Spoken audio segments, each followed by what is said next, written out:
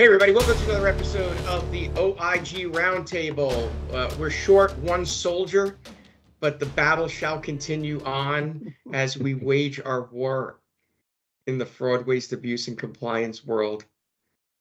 I've got Matt Kachansky, director of our SIU team, the retired Northeast UPIC director, and retired executive from HHS OIG. I've got Wade McFall, a member of our SIU investigative team, retired ASAC from HHS OIG out of the LA office. Jason Asgarn is on much needed PTO and is going to be out for the next few weeks. And we've got brand new backgrounds. It's very sexy. It's good stuff. It's good stuff. So only retired executives wear collars, I guess. That's a true story. I think it's a true story, but it is successful time. So thanks for tuning in. Thanks for being part of it. Today's podcast, we want to talk about the introduction, the implementation, the use of technology as it relates to your SIU as part of having a modern SIU that is based upon technology-related platforms. In today's climate, it's very difficult to operate an SIU without having some form of technology. And that could be something as simple as Excel spreadsheets or Access databases or things of that sort. And so different plans are going to have different needs. If you don't need a Ferrari, you shouldn't have a Ferrari. If you need a lawnmower, you should have a lawnmower. And you certainly shouldn't have a Ferrari with a lawnmower engine, right? You shouldn't have something that has a lot of bells and whistles, but still gets the job done as you need it. And so a little bit of it winds up being that if you overexpend your time and effort and energy and your costs on technology, you sometimes run into a situation where you're getting over delivery of the things that you need, and it's a need versus wants. And I think from a technology perspective, we're talking really about two different things. We're talking about case managers, we're talking about analytic tools. The number one on the analytic tool is, if you go to any of these conferences, the NHCAA, NAMPE, CFE conferences, any of these conferences, what you see is in the vendor area, there are a ton of vendors that are in the analytics space, and each one of those tools have some unique characteristics that they believe sets them apart from the other tool. And all of them have their pluses and their minuses. We vetted about 6 or 8, maybe more analytic tools when we were choosing how we were going to proceed with our analytics. And there are a lot of challenges, and you got to find the sweet spot for you. And some of that sweet spot is going to be a combination of cost, ease of use, and results-driven analytics, right? And what you don't want is a situation where you're spending all of this money on an analytic tool and it's producing more work than you're able to deal with, too many leads. So, Wade, I want to start with you because you've experienced that in a lot of places, right? At the OIG, we got way more referrals than we could ever work with.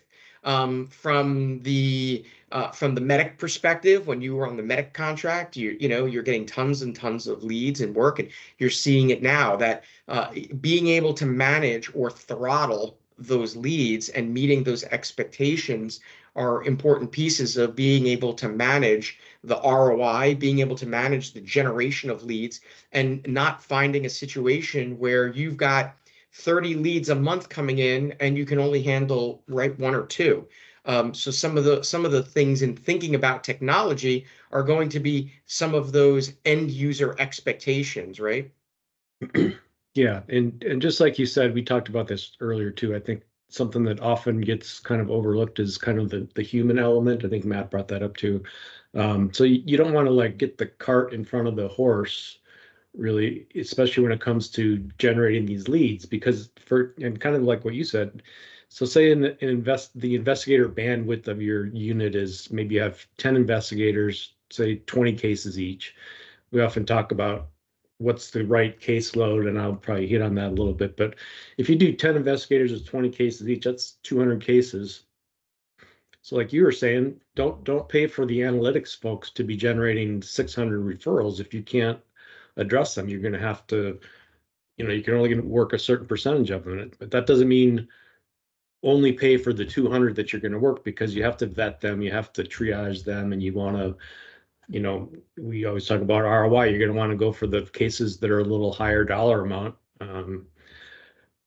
So you don't want to spend, time working $1,000, $2,000 cases if you can spend that extra time with those other leads that you're not going to be able to work, but try and basically filter them out to get the highest dollar, the highest value cases. But going back to the bandwidth situation, you have to look at the different types of cases, the investigator experience. So maybe some investigators can only handle 10 cases effectively. Some might be able to handle 30 or 40, but I've heard different SIUs where people have 50 and 60 cases assigned to them. And unless they're just pushing paper, not really investigating, it's just too much, because you're going to get, it's another ROI killer where the investigators are just spinning their wheels. They can't keep up with the cases. It turns to burnout, frustration. People are they don't have job satisfaction. There's going to be more turnover, which is another ROI killer, because now you have to hire somebody and you have, 2 or 3 months at least where there's like the learning curve, where the other investigator who left because you assigned them 60 cases is now gone, and there's just like a dead spot there. So I think a lot of that can go back to really thinking about, what do you really want for leads? You don't want, so many that you can't afford to address them, because you're basically paying for those by volume. So if you need 200 and you're getting 600, you're paying for an extra 400, to boil it down very simplistically. So those resources could go from paying for analytics you're not going to use to maybe another FTE as an investigator. So it's just I think you have to look at the high level, big picture, so you're not, as you said, overspending on an analytics tool that's more than you need, basically. Yeah, I mean, part of that is going to be deciding, if you've got a budget of X number of dollars, is that budget better spent on an FTE, or is it better spent on a Ferrari tool? And you might find yourself in a position where you can spend substantially less money on your tool, which would give you bandwidth to be able to hire an extra body to deal with all of the extra cases that are coming in, because we see that all the time. And some of these tools are inordinately expensive. So, part of the impetus was, outside of the fact that in the newsletter we're talking about technology in the Friday newsletter, but also we spoke to a plan that we are engaged in conversations with, to do some business with them. And this is a super small plan. It's two members of the SIU. And they're struggling to keep up with their reactive cases. And then you throw in the issue of having to do proactive cases, and then spending the money on doing those. And then you run into that entire issue of bandwidth. The other thing I want to bring up with you, Wade, before we go on to Matt on this, is sometimes the learning curve on the tool is a little bit higher. And that's an ROI killer, because if your investigators are having to spend a lot of time learning how to use the tool, and then having to constantly be retrained or constantly having questions, right? That's downtime from using the analytics tool versus doing it. And I know, you've seen a lot of the tools that are out there, right? And, for me, the issue is, if it's taking me days and days and days to figure out how to use this tool, then maybe it's not the right tool for us, because even very computer savvy people still have a learning curve on where to point and click what they need. And you've seen a lot of these tools and have experienced some of those trial and tribulations. That can be a huge ROI killer. Yeah, and I think sometimes you're going to have different levels of experience with data. You might have somebody who's like a statistician, or somebody who's more formally educated, in today's data analytics tools. Some of us older guys who didn't even have computers back in the early 90s. I mean, today's, whatever, the Gen Xers or whatever had a lot more experience. So maybe you have to look at it like part of your staff would get more use out of the more advanced functions, and that's fine that they're there.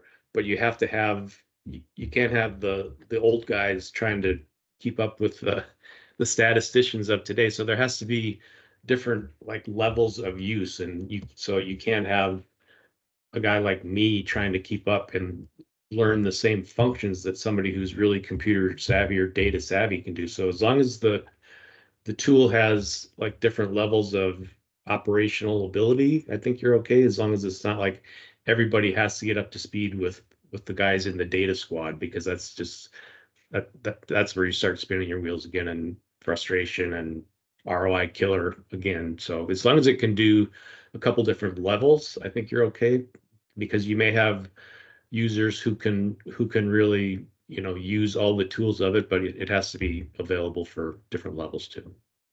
Yeah. So Matt, I want to turn to you, because one of the things that clearly comes up is, are these tools being used as tools, or are they being used as weapons of mass destruction for the payment integrity team? And the fact that you can get stuck by paralysis by analysis. And in that same vein, are the leads that you're getting commensurate with the ability of the unit to use those leads, right? And when we talk about this, some of this comes down to, and Wade kind of brought it up, which is, what's the right number of cases for an investigator? We get asked that all the time. We've had that come up multiple times on some of our SIU process improvement projects and things of that sort. But the question of what's the right number of cases, and the answer is there is no right number of cases, because different investigators have different skill sets, different ability. But tool versus weapon versus ROI. And, like, for example, when we were talking to the one plan yesterday, they're looking for kind of a minimal number of referrals per year or per month, because they've got so many reactive cases. And we see this with some of our plans who have tools where they're getting an inordinate number of leads that they could never address, no matter how many staff they have, which then becomes a management issue. We're paying for a tool we can't use. And that's where you've got this weaponization issue. Yeah, I'm going to do my best Jason Eisengrind imitation and say it's all resource management. And it is. You bring in a new tool, you study its capabilities. The one thing it's going to do, it's going to change your organization. It's going to change how you do your work. And it's not just investigators you have to deal with here. Those cases that are generated, they're also going to generate medical reviews. So if you're getting an influx of cases that need more medical reviews, you have to also take into account the caseloads of the CPCs or the nurses that are doing those reviews, as well as the investigators. Because at some point along that pipeline, those cases are going to hit those people too. So when you are gauging the type of tool you want and the volume of cases or leads you want to generate from that, you've got to look at your organization as a whole, figure out how you want it structured. As Wade said, some people can use it, some people have more trouble because of their experience. Do you want to have people just dedicated to doing the leads and then handing them over to the investigators and handing them over to the medical review? However you want to do it, you have to best create your organization to fit the tool that you believe is going to bring you the most benefit. So you can't just take that tool, stick it in there and keep things the same and expect better results. It's a tool, and you've got to learn how to use it, and you've got to be able to adapt to having that tool in your arsenal. It's a little like a discussion of insanity, right? I mean, the definition of insanity is doing the same thing over and over again and hoping for a different outcome. But the thing that I always see, and we see this with one particular client, where they're getting an unbelievable number of leads per day or per week or per month, however you look at it. And I don't think that they fully understood that that's what they were getting. And I don't think that they fully understood that from their vendor, who wasn't giving them the full story of what this was going to, result in. And so they're actually in a bit of a pickle, right? Because they're spending a lot of money on a tool that's producing more leads they could ever possibly get to. And that becomes a managerial issue, right? Because now, hey, we're paying for this, you're not getting to these leads. What do you have to do? And that's why I think for us, one of the things that we're doing on some of our in-house data analytics is saying to our clients, what works for you?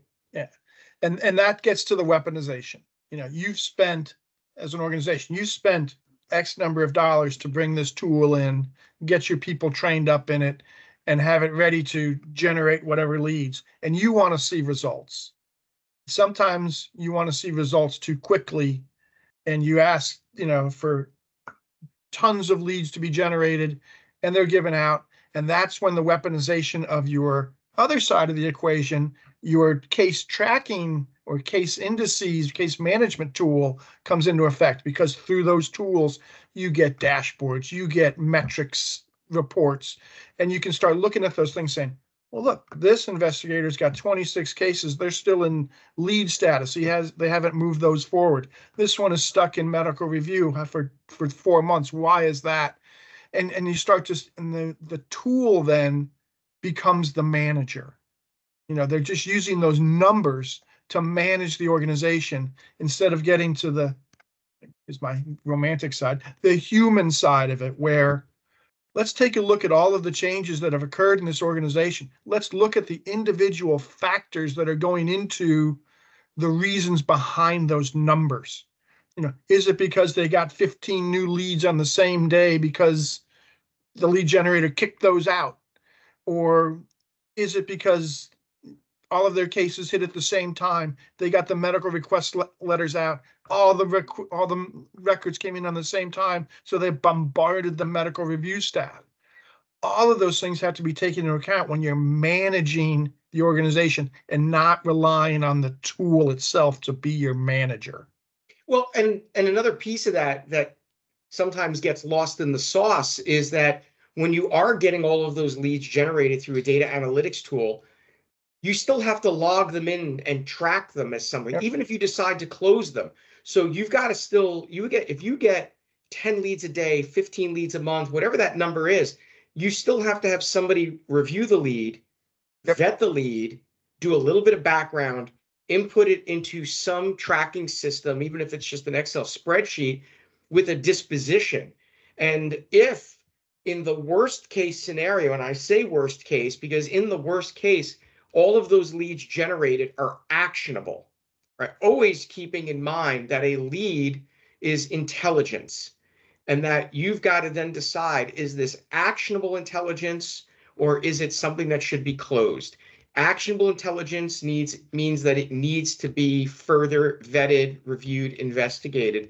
So you've got that extra piece of the puzzle where it's okay if you're generating those leads, if you've got somebody who can spend their time to review them, make those assessments. And the problem is that the problem is a small payer problem. The big plans don't have this problem because they have the financial resources to be able to deal with these things, right? Even put your UPIC hat on. At the UPIC, there was a team, right? There was a team of people who did nothing but review leads. There was a team of people who vetted the leads. There was a team of people who did nothing but respond to requests for information, right? There were teams that did all of that. Yes. Larger plans have that ability, the BUCA plans, right? The big blues and the like have the ability to do that. But we're really looking to talk to plans that are in that kind of 100,000 or less, 40,000, 30,000, right? Some of our SIU plans are 4,000 and 5,000. The plan we just talked to last night is a 40,000 member regional plan, and they don't have those resources. I always jokingly say that those small plans, the people that work in the payment integrity of those plans, at the end of the day, they take off their payment integrity SIU hat and they put on maybe a compliance hat. Or they put on, I always joke that some of the smaller plans, the SIU director at the end of the day is the person taking out the garbage and vacuuming the floors, because people are wearing these multiple hats and you can only wear so many hats in a given day. And so you tend to get very lost. We see that with a lot of our plans. So you have to be able to know, if you're getting a tool, what are the expectations of that analytic tool? And are those expectations going to be ROI killers, or are they going to be managerial nightmares where it's now been weaponized, right? Yeah. When one of the solutions that organizations and SIUs come up with when they get one of these tools and they get busier, they get more things coming in the door, is let's set some timeliness metrics on things. They've got to get these things from this stage to this stage to this stage within X number of days. And again, they tend to forget the human element of all of the vagaries of each investigation that cause delays and all that in the process of an investigation. You tend to say, I've got this tool, it should be more efficient, So we should get these things done in 6 months. And in that 6 months, break it up into these processes and everything should flow perfectly. It never does, because there are just so many variables outside the control of any individual investigator or CPC or nurse or data analyst that cause delays in all of those processes. So if you use the tool as your only management oversight implement, it's not going to work. It's a tool. Use it, but you have to still be the manager and the leader of this thing to make sure that that tool is working for you and not being used against your staff. Yeah, that's a super important piece. So Wade, I want to go to you for the last word as we get ready to wrap up, because because part of this conversation has to include sort of that overall feeling of needs versus wants.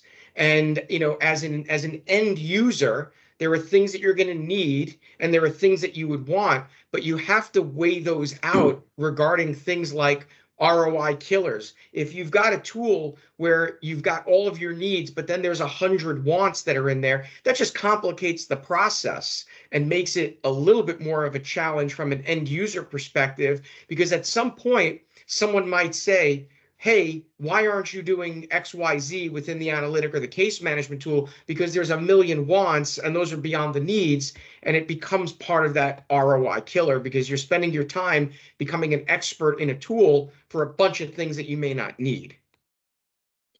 Yeah, I mean, I think, like you say, the wants would be nice to have, depending on, the tool and how many bells and whistles it has. But as long as the needs that need to be there in order to push the case through the various stages and to a recovery or whatever the end result is. Maybe it's a referral, but it seems like we worry less about referrals and more about recoveries as far as ROI. But as long as it has the tools that it needs to do that, and again, those are the needs, the wants are just, I guess, gravy on top if there are some of those bells and whistles that help with the process. But you obviously, the needs take 100% priority over any wants. So that gets to the point that when you're vetting any of these possible vendors, for me, one of the top questions I'm going to be asking is, what's my ability to customize this tool to either achieve that ROI that I need by not having a bunch of things I don't need? And by customizing this, does it wind up costing me more money, right? Because someone will come back and say, well, if you want this customized, we have to get the developers involved and we have to do this, we have to do that. And so, yeah, part of this is this cost containment premise is, you need a tool that does what it needs to do, but you've got to do it in a cost-effective manner. And some of the things I think for people to consider are there setup costs involved in deploying your analytic or case management tool? And if there are setup costs, what are those costs? And can those costs be either offset, or can those costs be deferred through a payment plan? We've seen some instances where startup costs were very little. We've seen instances where startup costs were very high, implementation and things of that sort. There are a lot of factors that come in. The one thing that we didn't have a chance to talk about is when you actually do choose a tool, is what is your ramp up time? Are you looking at a ramp up time that is a couple of months? Or are you looking at a ramp up time that's 6 months, 8 months, something like that? You have to consider these things, because if you're shopping for a tool or tools, analytic, case management, you're shopping for them for typically a need that you have today. You're not shopping for a need you have in the future, because you don't know what those needs are, and the cost of those needs is going to vary depending upon what those needs are in the future. So there's a lot of pieces of that puzzle to consider. And I think for us, one of the biggest things that we see, particularly with small plans, because we do a lot of work with smaller plans, is they don't have budgets like large and very large plans do, and they don't have the ability to do a lot of homegrown things that the larger plans do. Larger plans have the ability to create their own case management systems. They have the ability to create their own data analytic tools, which are probably as good as anything that's commercially off the shelf, right? They're very customized to their particular needs. And so you've got to be able to understand that from that small payer perspective, Not that I'm making this an advised sales pitch per se, but we have conversations and consult with a lot of small plans about those types of needs, because some of the tools that are out there are going to fit that bill. Some of those tools may not. I mean, I think it's an individualized assessment that you have to do. We've vetted out numerous tools that are out there and identified strengths and weaknesses amongst kind of all of them. And you've got to weigh that out. I don't think that there's one tool that will fit every single need that a plan has. But there are certainly going to be tools that are going to meet, more. You have to kind of think about the good, the bad, and the ugly. Does this tool fit the bill for what you need? Is it have the ability to be customizable? Number three is going to be, is it going to deliver the results that you need when you need them versus turning on a spigot? That spigot can be very dangerous. So it's like be careful what you wish for, right?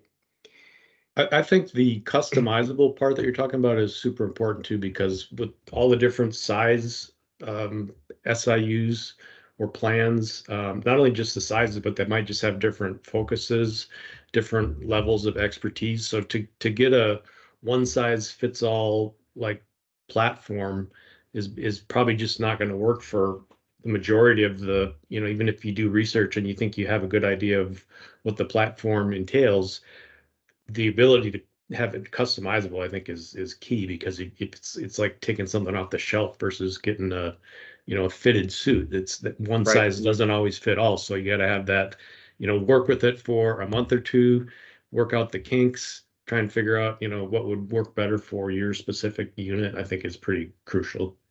Right. And as someone who spent many years as a professional bodybuilder, you're intimately familiar with customizing your suits to fit you. That's right. So it's a very good bringing it back. So yeah, the issue of technology, we could spend a lot of time talking about it. Our newsletter for this week has some information regarding the deployment of technology in your SIU. It's an important piece of the puzzle. We're at this point now where plans cannot operate in the absence of having some sort of assistance from a technology perspective. Everybody talks about AI and ML and all of that. I know enough to just know that the AI are 2 letters and ML are 2 letters. But you really need to. I guess I can go to ChatGPT to have it tell me what AI and ML are. But you certainly need to be able to do an empirical analysis of what these different tools are. Create a little bit of a checklist. If you're out there shopping for a tool, what is the checklist going to have? It's going to have things that are specific to your plan and the things that are important to your needs and your wants. And when you're vetting these tools, create a scorecard. We've done that with some of the work that we did when we were looking for a tool, and we do that with some of our homegrown analytics that we're doing. So it's just a way to become cost effective and find the things that you need. So we're going to keep that conversation going, because technology is an integral part of SIU management. It's an integral part of SIU operations and payment integrity operations. So we'll continue talking about it probably in the weeks to come. We haven't even talked about whether or not we're looking to integrate, or is a plan looking to integrate other pieces into their case manager analytic tool, medical record reviews, for example, statistical sampling and things of that sort. There's a huge other area that's out there that has to be thought about as to how you're going to handle some of those collateral case management pieces of the puzzle. So conversation will continue. Thanks as always, Matt, Wade, for your input. As with everybody, we always appreciate you taking the time to join us on our weekly podcast. Again, getting the newsletter super easy. You can send us an email at hello@advize health.com. You can go up to our brand new, refreshed, and very attractive looking website that our web designer created. When you get up onto the website, you can sign right up for the newsletter there. And happy to say we've got our own webpage. OIG Roundtables on there. You can catch all of our previous OIG Roundtables, which links right to our YouTube channel. And again, thanks everybody for tuning in, and we'll see you on the next OIG Roundtable. Thank you. Thank you all.